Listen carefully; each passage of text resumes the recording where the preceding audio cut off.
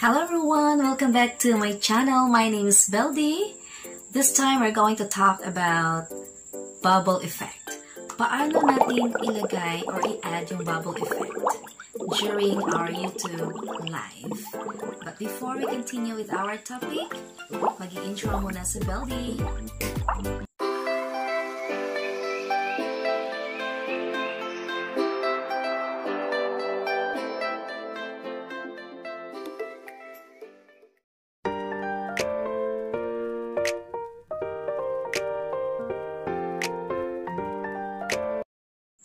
Okay, so kailangan nating pumunta sa YouTube natin, sa YouTube app. Yeah. Ayan.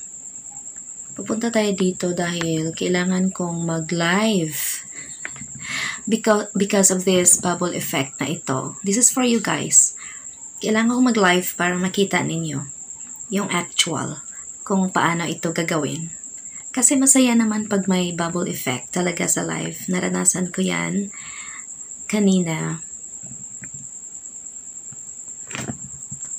Ito, click mo yung live. Tapos, okay, hindi na ako mag-add ng title. Dito, hindi na. Okay, lagyan ko na lang ng,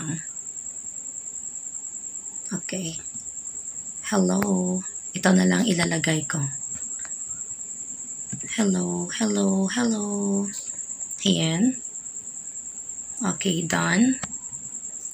Tapos, mag-next lang tayo. Oh, sige. I-go live ko siya. Siguro magla-landscape din ito.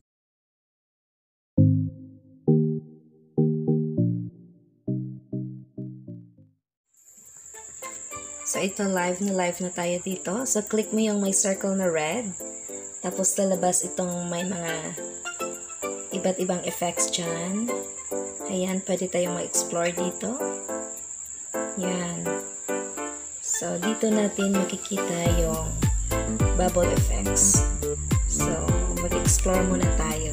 Yan. Kung gusto mo ganyan, okay din. It looks scary.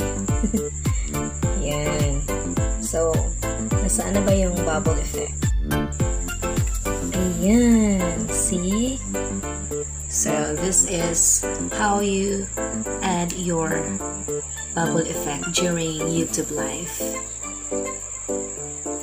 It's not very difficult to do it, so just try.